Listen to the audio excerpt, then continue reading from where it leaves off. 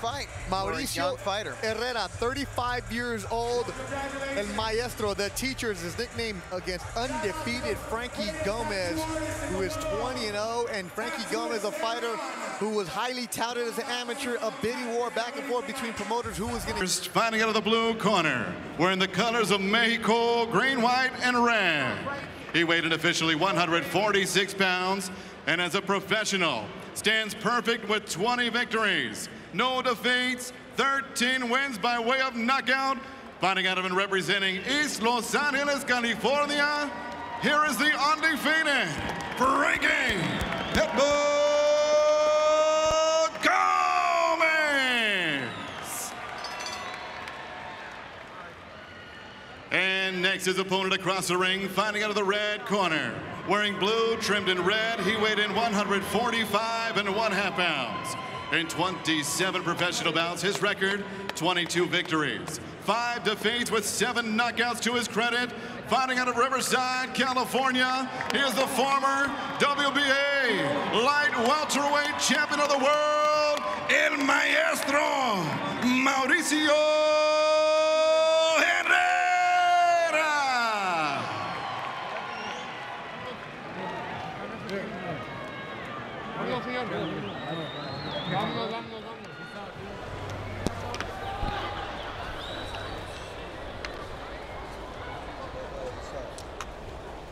All right, gentlemen, this fight's scheduled for 10 rounds. You received your instructions in the dressing room. Again, I want to caution you. Knee punch below this area is going to be called low. Golpe debajo de este punto ser llamado bajo. That stated, I want you to obey my commands, protect yourselves at all times. Obedezca mis comandos y protegerse a su mismo siempre. Touch them up now. Good luck to both of you. Tóquenlos. One for a count. Ready to go, 10 rounds in the welterweight division. That's Mauricio Herrera, El Maestrito, the teacher. The nickname given to him by his father after his 4th or 5th professional fight. He said his dad told him, you're in there just schooling people. El Maestro is his name. He turned pro at the age of 27. Originally from Lake Elsinore, now living in Riverside. He's wearing the blue trunks with the red trim. For Frankie Gomez wearing the green, white, and red. Mauricio Herrera, 22 and 5-7 KOs. Frankie Gomez, 20-0. 13 KOs. Different starts to their careers. Where Frankie Gomez was that blue chip prospect coming up, brought along very nicely. Club shows that were on TV, Vegas fights, everything that you would expect from a guy who was a highly talented amateur. There was a bidding war over his services.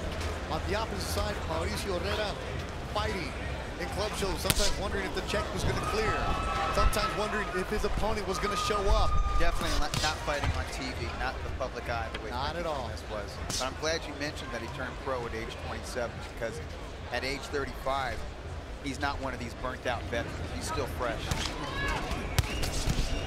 Last time Herrera was in the ring, win against Hank Lundy at the Sports Arena, a fight that was stopped because of headbutts. That went 5 rounds. Frankie Gomez, his last time he was in the ring, he went the distance against Silverio Ortiz, a tough Mexican journeyman. Just like our last fight, this is a fight where Golden Boy's kind of rolling the dice a little bit with their young, undefeated prospect. Herrera is a dangerous guy in a different sense than Curtis Stevens. Stevens is dangerous because of his experience and his power. Herrera is dangerous because of his experience and his technique and his ring generalship. That's how he overwhelms a young guy. He just shuts him down with his ring generalship. Yeah, Lennox for Gomez, a lot of critiques about him. Last summer, he was supposed to fight Humberto Soto. He came in 6 pounds overweight. An HBO co-feature that was canceled because there's no way he was able to lose that weight. So our prospect who's had trouble making weight, that knack on him. Work out. You hear the name Lennox, and you're like, okay, well, what's he gonna do? When's he actually ever gonna take it to the next level? And I think a lot of people are expecting that from him. Well, you know, it really just takes fight after fight, and you know, in this fight, he looks a bit nervous. He's not warmed up like he should be. You can tell his body energies right now. It's not. He's basically just watching and taking his time. He's not really doing that much. He needs to get it started. He hasn't got it started yet. What makes you say that, Lennox? Well, I don't see him really throwing the jab because I like guys that throw jabs and start things off with jabs. He's really just looking for that pot shot right now. Talking about Frankie Gomez in the green, white, and red. 10 seconds to go in the opening round schedule for Herrera Gomez on the undercard of CaneloKhan in Las Vegas.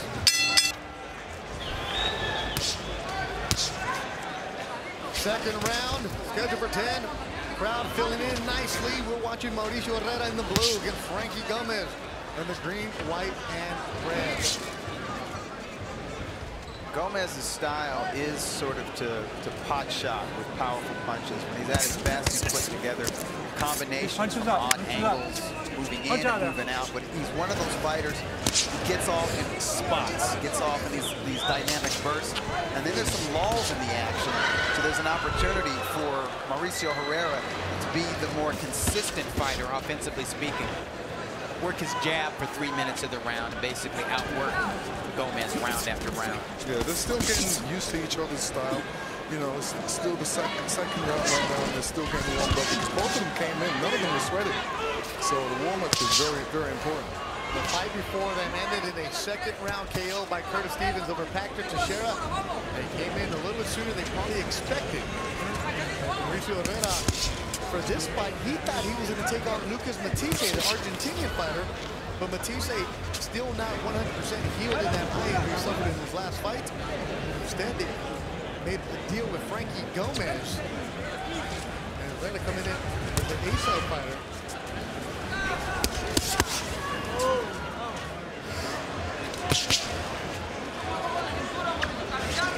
They both have sort of unorthodox style, so there's going to be an adjustment period here as they sort of figure out each other's rhythm. Yeah, I agree. And they both spoke about that coming into the fight. That they won't really get started until they sort of figure out the sort of unorthodox rhythm of the other. A lot of respect between these two leading up to this fight. Herrera has fought the bigger names on the ledger. That great battle with Luis Undercard in 2011. There's Andy Garcia in Puerto Rico. Johan Perez with David Benavidez. When you look over Frankie Gomez, he's brought along, gives that prospect. Vernon Parrish, the fight that stands out. Is there something underneath the left eye of Mauricio Herrera? Yeah, he is cut underneath the left eye. Cuts have plagued his career. Yep, that's what happened in his last fight against Henrik Lundy. This is early in the fight for him to be showing that kind of mark. Do a punch. Do a punch. Go. He's saying Let's it's go. from a punch. Is that what he's saying? Yeah. Go. Time in. It's under the eye, so it's not going to get in the way of his sight, but you know, it starts to swell up. That's something. He's getting hit more by Gomez. Yeah, usually when I see somebody get hurt like that, especially when I'm boxing them, it really rears me on. All right, cut. Number two. Little flare at the end. Crowd on its feet, feeling pretty good. Been that closed throughout the fight. Cut man for Mauricio Herrera is his father, Mauricio Sr. Trained by Jose Torres. Herrera in the blue and red. Frankie Gomez in the green, white, and red. And Lennox, you said earlier, though, when you see a fighter cut that early, you just get a little more pumped. Yeah, I mean, you know, I work on it. It gives me something to go for. I love to see blood on my opponent. It's like a target. Yeah. I love to see blood on my opponent. Hall of Famer Lennox. That means I'm doing something right. And if you're doing it in the second round, even better. Yeah. Because you said in the first round you didn't like the way Gomez came out. No, I didn't. And in the second round, he cuts him. If you were him, you would just attack that eye right now? I would throw combinations and definitely work on that eye. Throw even more right hands, throw some hooks. But mainly, I realized that the fact that he's bleeding easy, and that means he cuts easy. I just need to punch him a little bit more so he cuts even more. Lennox been in some battles over the years. Does cut Lennox. Keep him up. Keep him up. Frankie Gomez looking very confident, controlled. Yeah, He's outmaneuvering Herrera right now, getting in when he wants. He's not catching that jab. Herrera's not really working his jab anymore. And when he's attacking him, he's attacking him at angles. Frankie Gomez served as a sparring partner for Manny Pacquiao. Working out of the wild card with Freddie Roach. After his last fight against Eduardo Ortiz, he was supposed to go to the Philippines and serve as a sparring partner for Pacquiao. He got ready for Tim Bradley. Unable to do it because he got the call to, hey, you're going to have this fight. So he prepared for this one. One of the problems with him in the past has been making weight, that he had to cut off some excess fat in friends, Lennox. People that were just bad influences around him. So all that, right?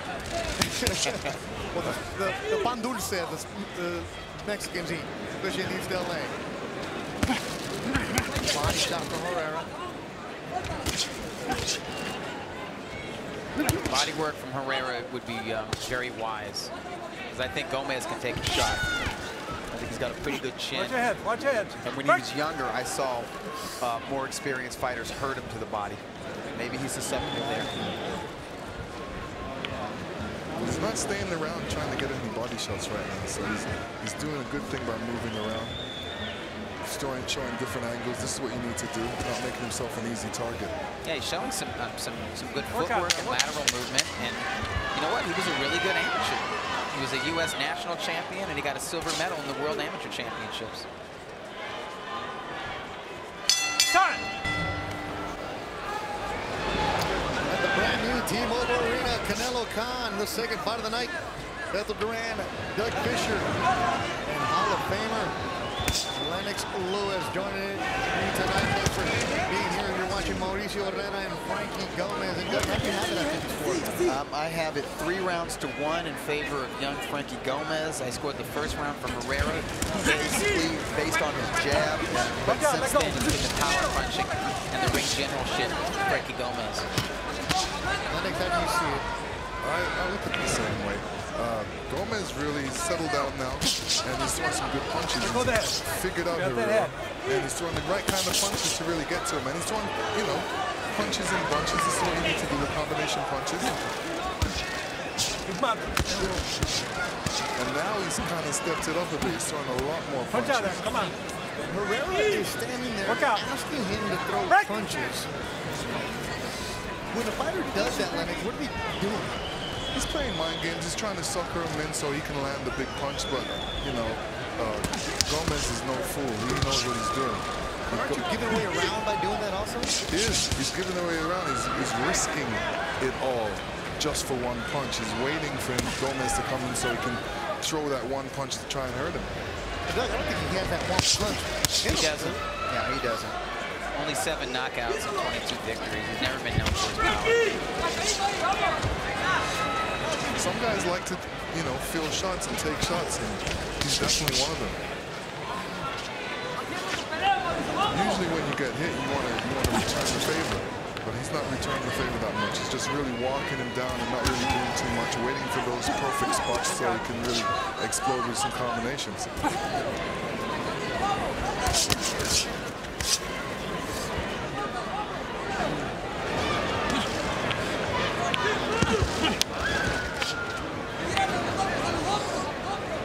Frankie Gomez, Mauricio Herrera.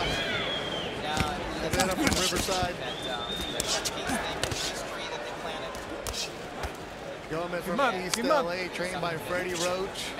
Freddie Roach speaks very highly of Frankie Gomez, that if you can keep him in the gym, keep him out of the streets from his friends and the bad influences, and just get him to commit to boxing every single day, he sees something special in Frankie Gomez. Gomez, recently, he had to finally change his diet, realizing he's getting older. He can't eat the way he wants to. It has to be a year-round process. Make sure you maintain your weight even when you're not fighting. You start to see in the last couple fights the differences in Frankie Gomez. He's going to have to be in shape, because actually Herrera came on pretty strong in the second half of this round. First fight of the night was an upset. Curtis Stevens with a second-round KO of Patrick Teixeira. Here, Frankie Gomez looks like he's controlling this fight. Doug, even though he's undefeated, would it be an upset or? Yeah, I looked at this fight more as an even money fight because it is that sort of quintessential crossroads match. You know what I mean? You got a guy on his way up against a veteran whose career may have stagnated over the past year or two. I looked at it as a must-win for both guys. Especially for Herrera. Oh, work out. Let go in there. 22-5 in his career, the 35-year-old. Frankie Gomez continuing to do what he's been doing since the second round. Bringing the pressure against Herrera. I think Herrera has to stop that pressure. I think he needs to be the guy who comes forward. He's not able to box Gomez from a distance. He doesn't do well at all when he goes against the ropes. He looked pretty decent in the final minute of the previous round when he was coming forward and working the young man's body. I think that's how he has to fight the entire fight.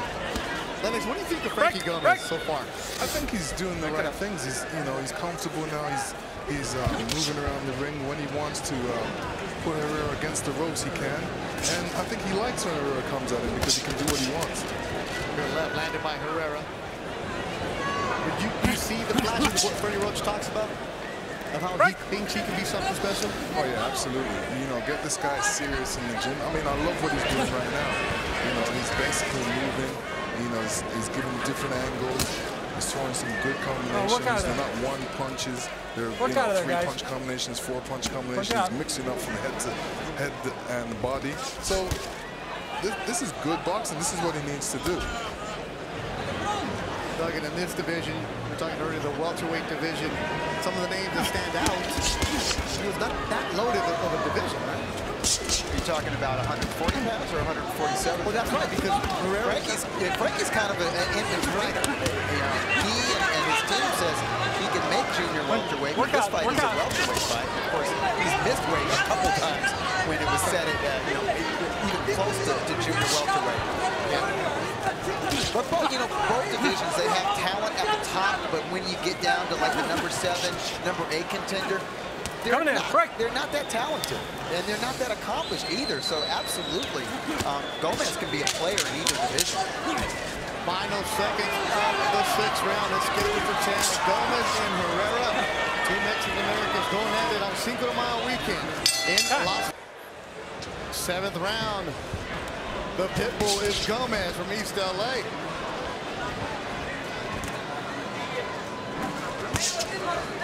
In that wild card gym in Hollywood, you see some of the better names come through there. So Gomez picking up some veteran tactics while he's in the No, he can do the rough stuff.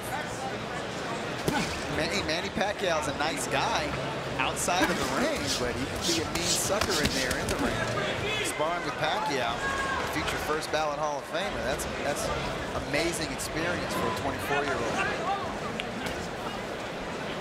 Bethel Duran, Doug Fisher, Hall of Famer, Lennox Lewis. Lennox, what do you see in Herrera right now? You know, Herrera looks like he's still trying to figure out Gomez. You know, he's trying to get him against the rope, sucker him in. But I don't think he's doing that much damage. You know, I think he needs more direction from his corner. He just looks like a sparring partner in there right now. He's not really doing anything that I can say, oh, great punch, great right hand, and great hook. He's just content with just staying in there close and, you know, picking his punches and throwing little combinations here and there. He's giving work to Gomez, which is benefiting Gomez in his career, but is he doing anything to really get himself in the car? Not really. I mean, he doesn't seem like he wants to win this fight. He just seems like a sparring partner to me right now. Now, I have Herrera losing every round since the opening round. Yeah, and that was the round that Lennox said that Gomez really wasn't warmed up. He's warm now. Controlling this fight is Frankie Gomez from East LA. And I'm really impressed with his poise. I mean, he doesn't look like he's caught up in the moment at all. This is a huge stage for a young man, and he just seems so comfortable in there. And nothing really seems to phase him. What's that head? It's Gomez lands a left. Now a nice mouse underneath the right eye of Mauricio Herrera. Cut underneath the left. Right eye starting to swell. See those punches landing by Gomez, taking their toll here in the 7th round. Body shot. Doing doing this in front of the promoter, Oscar De La Hoya and Bernard Hopkins. Yeah, he is outclassing and punishing a veteran fighter who most folks believe beat Danny Garcia, who is still undefeated, you know, a title holder in two weight classes. Some people look at Garcia as sort of an elite pound-for-pound level fighter, and Herrera gave him fits. Whether you think Herrera won, lost, or it was a draw, Herrera gave Danny Garcia hell. And Frankie Gomez is in here just working him over. Look, where's that guy at right now?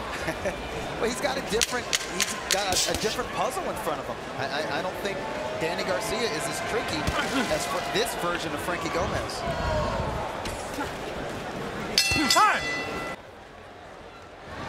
I've heard of Frankie Gomez for a while. A lot of hype around him, and this is the guy that a lot of people expected to happen a couple years ago, right, Doug? Yeah, and maybe our expectations were a little bit too much.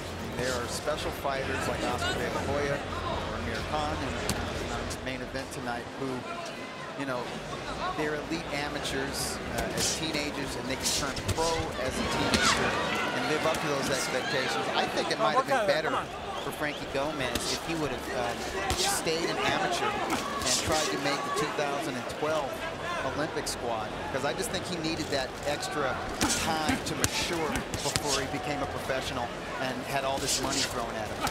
I just don't think, I just think it was an immaturity thing with him. He was a knucklehead when he was 18, 19, 20 years old.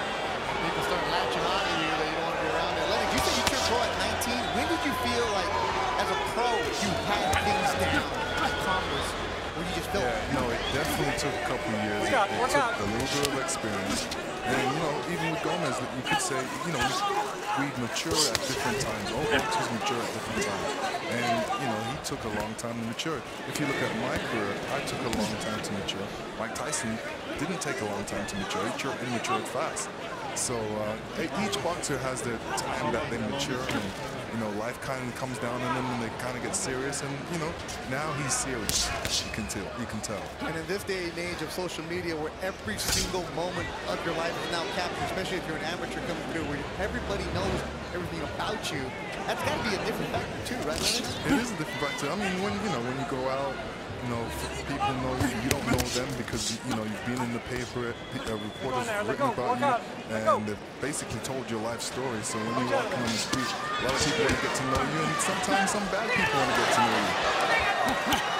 Minute to go in the 8th round. Can you imagine if Twitter, if social media was around when Mike Tyson was 18, 19, 20 years old? That would have been entertaining. You can say that about a lot of sports in the 80s and 90s. Yeah, that's true. In this day and age, you got to be just careful. Let him go. You have to be responsible. And that's something Frankie Gomez wasn't for a long time, and it seems like he's finally got his act together outside of the ring, which is enabling us to see him at his best inside. Gomez has a young daughter, Alize. Just custody of her now. That's something for sure also. Kids always do that. Help me.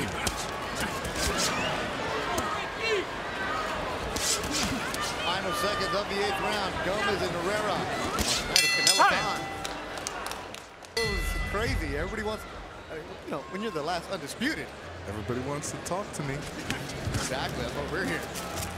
Watching Mauricio Herrera, Frankie Gomez, Beto Duran, Doug Fisher, and the Hall of Famer, Lennox Lewis. This is, Doug, do I ask how your scorecard is looking right now? You don't have to. Herrera won round 1. It's been all Frankie Gomez since then. I thought he had an excellent round 8. A beautiful mix of Offense, defense, and ring general shape. Great power punch combinations, really good footwork. Good head and upper body movement. I mean, he's a difficult target. I mean, look at his face. There's not a mark on this kid's face. And Beto, we've seen him in against guys who are not near the level of Mauricio Herrera mark up Frankie Gomez. Yeah, he must have taken this fight seriously. And you know, sometimes you got to give these young guys a reason to train hard. If you put them in there with the guy that they know they're going to beat, they may only train at like 70, 75%. You've seen that, Lennox, where well, obviously for a world heavyweight fight, it's different, right? Yeah, you know, well, you got to take every fight serious, especially, you know, when you're a champion. But when you're not the champion, you know, you got to be in good shape all the time, ready for that phone call. Somebody's make that phone call and say, are you ready to fight? You know, we got a world championship fight ready. Are you ready? So you have to always make sure that you're ready, training all the time. It's got to frustrate you, the way that you train and you set yourself up and you see other kids who have the talent and potential and it's like they don't take it as serious as they should. No, you know, a lot of these boxers nowadays, they don't really even go to camp. The old-time fighters used to go to camp, spend 6 months in camp, 4 months in camp. When they came out, they were a beast. Where would you go? Poconos. Poconos. I've never lost coming off the hill. I just wanted to hear you say Poconos. Every time as a little kid, I always hear you say Poconos. I'm like, where is that? There was no Google. I had to go to the library to find out where Poconos were at. And once I found out, like, oh, there's something about that area. I gotta go one day. Oh, go. Come out like a champ, huh? Yes, that's where the champs train. How'd you end up? You know, it was actually Manuel Stewart. The late Manuel Stewart really said that was a good camp up there and that I should go up there, and he knows the guy up there. And when I went up there, it was great. Right on the lake. Great, great for working out, great for sparring. It's like the East Coast version of Big Bear Lake. Yeah. Yes. Good 1-2 from Frankie Gomez. Mauricio Herrera fed underneath the left eye in the second. Now from the right eye in the last couple rounds. Frankie Gomez has been controlling this fight. Seeing a lot of lateral movement from Frankie now. He knows he's got the lead. Body work from Frankie. Final seconds of the 9th round. It's scheduled for 10. Did you ever really listen to him? No. You know the rules, right? Yeah, we know the rules. Even when we break them. Oh, I'm sorry. Canelo Alvarez has 48 professional fights. Yeah. This ain't his first rodeo. 10th and final round with Frankie Gomez in the green, white, and red. Mauricio Herrera drilling heavy. Great Scorecard. This is blue. We're seeing some nice fluid footwork from Frankie Gomez. The hand speed is still there here in the 10th and final round.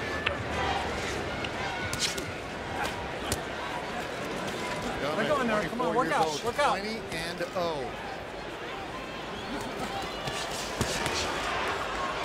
Herrera still grinding, still trying to get some work done. Not able to get any kind of momentum going all night. He's just receiving punches and saying thank you, and then walk in and say, hit me some more. If you said it the 5th round, sparring. Yeah.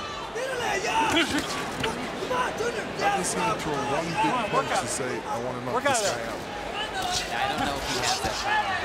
Or at least try to throw that big punch. Yeah, it's been arm punches in close, but there's been nothing really clean landed on from the outside. But part of the reason is the elusiveness of Frankie Gomez. Seeing head, upper body movement, Keep that head up. lateral movement, keeps his body at one angle or another, switching stances. Not an easy target. Not an easy style to figure out. If Gomez stays this way, Doug, where does he go? You know what? I think Time. Hit the corner. Mauricio Herrera is a top 10 contender at junior welterweight. This is at welterweight. If Gomez decides to stay, We need this cut off. at or near 147 cut off or pounds, take over. I think they need to target a real top 10 or top 15 contender from the welterweight division. That's the next step. That's the next logical step. They want to go for a title at 147. They got to be the top 10 or 15 contender who is a real welterweight. And if he goes down? A high-level contender, you know, because Herrera is a top 10 contender. Try to get somebody in the top 5. Angle for a title elimination bout. Interesting to see how Golden Boy takes him in the next few months. Frankie Gomez. Control this fight. Look good doing it. Roughed up the face of Mauricio Herrera. No good hits on the face at all, Frankie Gomez. This is by far the finest performance of Frankie Gomez's professional career. Frankie's not going to come in with that chiseled body for you. Telling me it's not a bodybuilding contest. Comes in, does the work, had no trouble making this weight. Break! Break! Hey! Stop! I say break. I think he showed a lot of people who just thought that he was a mauler, an aggressive slugger, a little bit of technique. And he showed in this fight that he's a boxer with a lot of skill. Golden Boy Roach is part of the equation. Ladies and gentlemen, after 10 rounds of boxing, we go to the judges' scorecards, and all three have it 100-90. Your winner by unanimous decision and still undefeated, Frankie Pitbull